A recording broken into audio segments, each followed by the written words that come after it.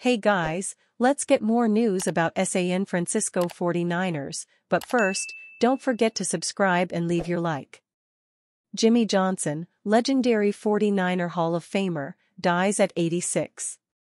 Former NFL legend Jimmy Johnson, who spent his entire 16-year pro football career with the San Francisco 49ers and was elected to the Pro Football Hall of Fame in 1994, is dead at 86, the Hall announced Thursday. Jimmy Johnson was extraordinarily athletically talented, Hall of Fame President Jim Porter said in Thursday's statement. The 49ers enjoyed the luxury of using him on offense and defense early in his career to fill team needs. Once he settled in at left cornerback, he flourished. The notion that a lockdown cornerback could cut the field in half for the opposition was true with Jimmy. Only rarely would other teams' quarterbacks even look in his direction, and more often than not regretted the decision if they challenged him. The 49ers organization also expressed its condolences in a social media post. And the team released a statement marking his passing. The 49ers family is deeply saddened by the passing of one of the NFL's all-time greats, Jimmy Johnson.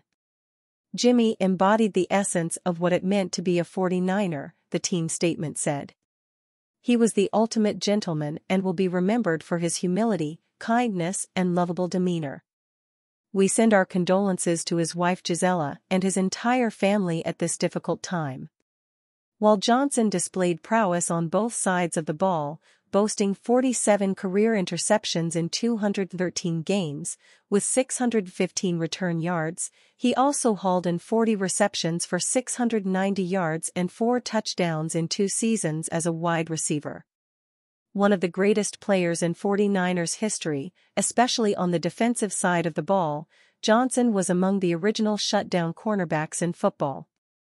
Former 49ers quarterback John Brodie once said that veteran quarterbacks didn't throw Johnson's way because of the fear of being intercepted. Jim doesn't receive much publicity because the opposition avoids him as much as possible, Brodie said back when they were teammates, via the Pro Football Hall of Fame website. Talk to veteran quarterbacks like John Unitas and Bart Starr and they'll tell you they call a few pass patterns in Jimmy's area. The only reason Johnson doesn't lead the league in interceptions is he doesn't get the chance. When Johnson retired following his 1976 campaign, no NFL player had turned in more seasons at defensive back than he had. At that time, Johnson's 201 games and 198 starts were each the most for a DB in league history. His interceptions and INT return yards remain second in 49ers history, behind only fellow Hall of Famer Ronnie Lott, 51 interceptions, 643 yards, the Hall of Fame said. Jimmy Johnson, born James Earl, played his college football at UCLA but was also a great track athlete away from the football field, but his brother was even better. Radar won a gold medal in the decathlon in the 1960 Summer Olympics. Jimmy Johnson played college ball at UCLA. But Johnson wasn't just a football standout for the Bruins, he was also exceptional on the track, though not quite as good as his brother.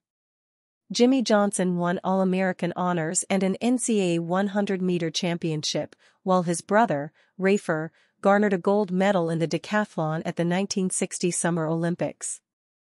Jimmy Johnson was the 6th overall pick in the 1961 NFL Draft and made his presence felt right away in his rookie year with 5 catches in his first dozen games.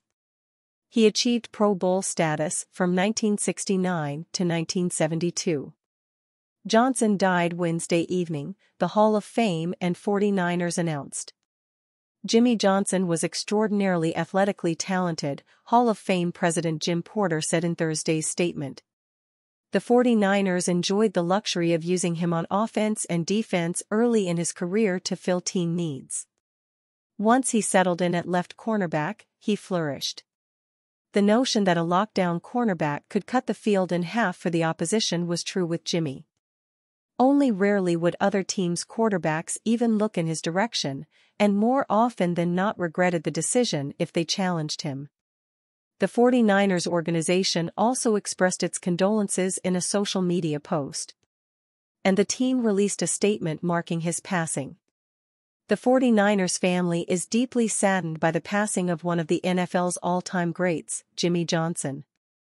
Jimmy embodied the essence of what it meant to be a 49er, the team statement said. He was the ultimate gentleman and will be remembered for his humility, kindness, and lovable demeanor.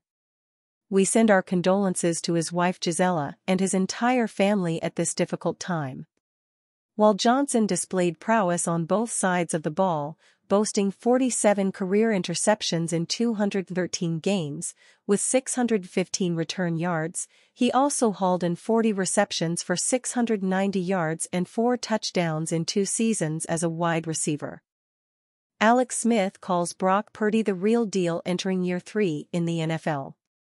Is San Francisco 49ers quarterback Brock Purdy a game manager? Alex Smith wholeheartedly disagrees with the notion. Former 49ers QB, Alex Smith, joined the Drive Guys Thursday to talk about the Dwight Clark Legacy Series and all it entails. The guys also ask Smith about the current state of the 49ers and what Brock Purdy has to do to prove the doubters wrong. Plus, Smith talks about his NFL journey and everything that has led to this point in his life. All that and more on Sacktown Sports.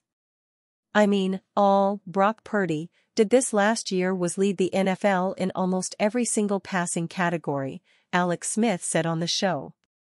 Throwing the ball downfield, touchdowns outside the pocket, throwing under pressure, this guy was number 1 in all of them.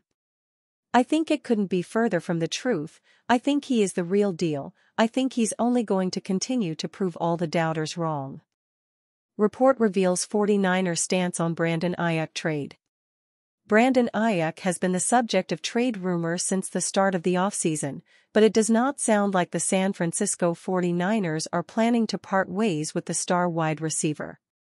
Ian Rappaport of NFL Media reported on Wednesday that the 49ers are not looking to trade Aiyuk. Rappaport says the team views Aiyuk as a key part of their offense heading into 2024. The Ricky Pearsall pick really made everyone scratch their heads and go, maybe they really are trading Brandon Aiyuk. It doesn't seem like that is in the cards, at least right now, Rappaport said. My understanding on the situation, really something that has been consistent since the draft, is that the 49ers are moving forward with Brandon Aiyuk on their roster. How much will he make next year? That's really the big question. They have been in contract negotiations, trying to get him a long-term deal, trying to get to a point where he will accept their offer. The 49ers drafted former Florida star wide receiver Ricky Pearsall with the 31st overall pick. That led to even more speculation that they could trade Aiyuk or even Deebo Samuel, but general manager John Lynch tried to put that talk to rest a few days later. Aiyuk had his best season as a pro in 2023 with 1,342 yards and 7 touchdowns. He is set to make $14.124 million next season in the final year of his rookie contract. He was open about his frustration with the 49ers several weeks back, but the tension seems to have cooled a bit. And you fan? What do you think of the situation of Brandon Aiyuk? Leave your opinion in the comments.